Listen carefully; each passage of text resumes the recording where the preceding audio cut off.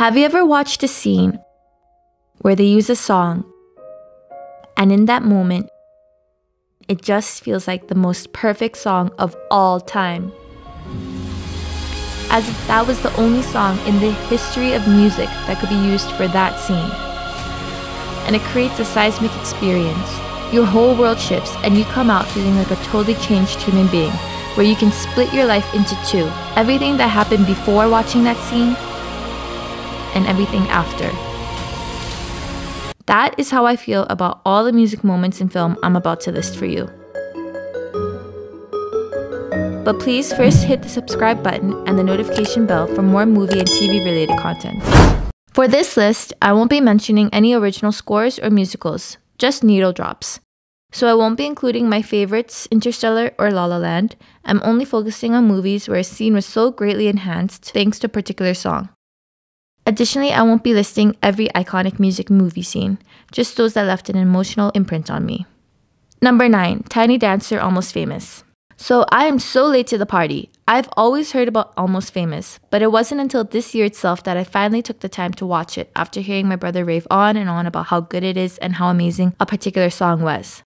So I watched it, and it is good. It feels nostalgic, and within this scene where they're all belting out to Elton John's Tiny Dancer, I also feel like I'm riding on the bus, part of the band, just having the time of my life.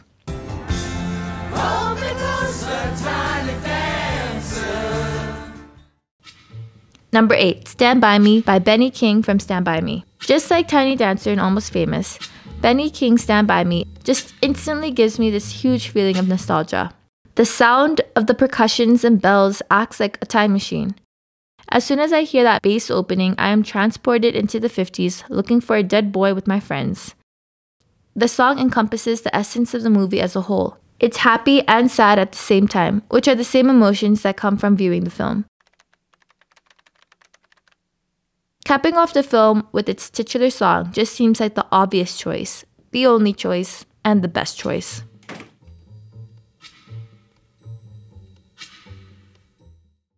Number 7, The Sound of Silence from The Graduate. I am a huge fan of Simon and Garfunkel, and so I think this whole soundtrack to The Graduate is aces. But it's this final song that plays such a significant role in this poignant ending. The last 15 minutes or so of the entire film is action-packed, a huge adrenaline rush for our characters and for us, the audience. All we are concerned about is getting these two to successfully run away. It doesn't even occur to us to ask what's next, and evidently it doesn't occur to our characters either. Watching their smiles slowly fade into a look of concern and this sudden realization that they have no clue what is in store for them, accompanied by the sound of silence, is jarring and works beautifully. Hello, darkness, my old friend. Number 6, You and Me, Blue Valentine. Blue Valentine is one of those sad movies I just love to come back to time and time again. Intertwined between scenes from the present where our protagonists are on the brink of divorce and the past where we see them falling in love, there's just no way you can't come out of this film not feeling a little brokenhearted. And that's why I love Dean and Cindy's song You and Me by Penny and the Quarters. The song works on two levels. Seeing Dean and Cindy fall in love, it's a sweet song for them about two people choosing each other. But simultaneously knowing where the relationship is headed, it's painstaking. I can't hear the song without feeling bittersweet. Number 5, California Dreaming, Chungking Express. Probably the happiest song of this entire list, we have California Dreamin' by the Mamas and the Papas in Chungking Express. The magic of Chungking Express, especially the second half of the story that stars Tony Leung and Faye Wong, is, in a word, is innocence. The happiness and innocence of Faye Wong's character exudes through the scene to the audience. Through Christopher Doyle's stunning carefree cinematography, Faye Wong's dancing, and just the vision and mood set forth by Wong Kar-wai, adding American hit song California Dreamin', a 60s flower power anthem, which is arguably the most quintessential innocent carefree generation of our time, was just art. Number 4, In Heaven, Lady in the Radiator song from Eraserhead. David Lynch once said, "Sound is almost like a drug. It's so pure that when it goes in your ears, it instantly does something to you." And boy, does he know how to use sound and music in his films. David Lynch worked on the sound design with collaborator Alan Split for more than a year for his debut feature film, Eraserhead. Creating sounds through unorthodox Foley techniques, they produced a host of dark ambient sounds full of static hiss, gargles, and eerie clangs. But the music that is most synonymous with the film is In Heaven, Lady in the Radiator song, performed by Moonface Lady in the Radiator, with the lyrics being written by David Lynch himself. This song is hauntingly beautiful. I think what makes this song so mesmerizing is how much it stands out from the rest of the noise. It's soft, melodic, beautiful, with a touch of eeriness. Juxtaposed with all the hustle and bustle of clanging, rattling sounds, it stands out.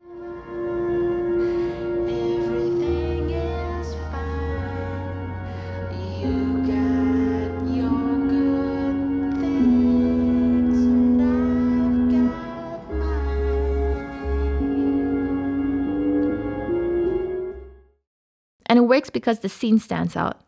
The contrast between the noise and the beautiful interlude reflects one of the major themes of the film, which is contrasts. Contrast between black and white, hell and heaven, and truth and vision. David Lynch then erases the line between dream and reality, where Henry, the protagonist's inner psyche, merges with the physical world. This contrast is again highlighted with the beautiful song, dark lyrics, undertones, and meaning serenaded by the Lady in the Radiator. Number 3. The Pixies' Where's My Mind from Fight Club. Perfect song to end the film. There's just enough angst in the song to pair up with Edward Norton's iconic line, while retaining this sense of rest, or at least pause, in the midst of all the chaos that had ensued. The song ushers in a breather for us and the narrator. Perfect ending, no notes. Number 2. These Days by Nico from the Royal Tenenbaums. Another director whose soundtracks are heavily rotated on my Spotify playlists is Wes Anderson. Perhaps I could make another video just on Wes Anderson's music, but for this list, the one that comes to mind has got to be These Days by Nico from the Royal Tenenbaums.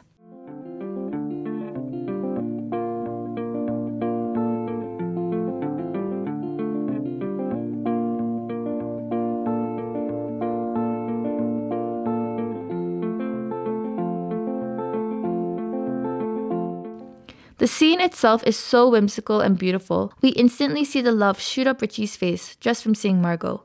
But it's the song that elevates the whole scene. The smooth finger-picking of the guitar, soft melody, Nico's sad, angelic voice. I can't imagine any other song for this scene. Paired by Margot's intense gaze, the slow walk with her hair flowing almost in sync with Nico, it's just a match made in music movie heaven. Don't hate me for this one, but I was the key demographic for Twilight when the books and movies came out, and I will stand by that Twilight and New Moon had some great soundtracks. Although the songs were good, it doesn't mean that it lifted the films. However, I have one exception, which is Possibility from New Moon.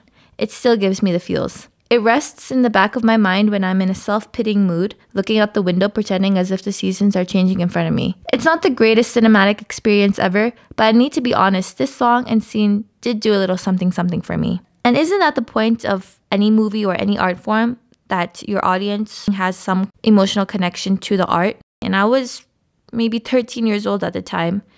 My feelings are valid, and I stick by it. Number 1, A Real Hero from Drive. It's been more than a decade, and the chokehold this song has on me has not loosened even a bit. The song and the movie are so synonymous with each other, I can't think of the movie without thinking about this song, and vice versa.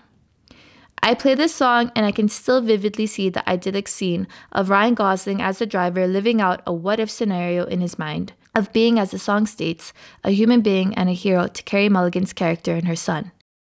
I can feel the emotions as if it were the first time I watched it, as well as the emotions of the driver. This longing, this amazing feeling of possibilities finally opening up for us, wishful thinking with a twinge of sadness. I think the fact that the song comes quite unexpectedly and is so soft in comparison to the rest of the soundscape and narrative of the film really hits the audience hard. The dreamy, soft electronic melody makes for an unexpected yet very welcome interlude. For a man of few words, we are transcended into the driver. We know how he's feeling and what he's thinking. I just can't get enough of it. So what do you think? Do you agree with this list? Comment down below which music movie scenes resonates with you the most, and don't forget to like this video and subscribe to my channel for more movie and TV content. Thanks, I'll see you soon. Bye!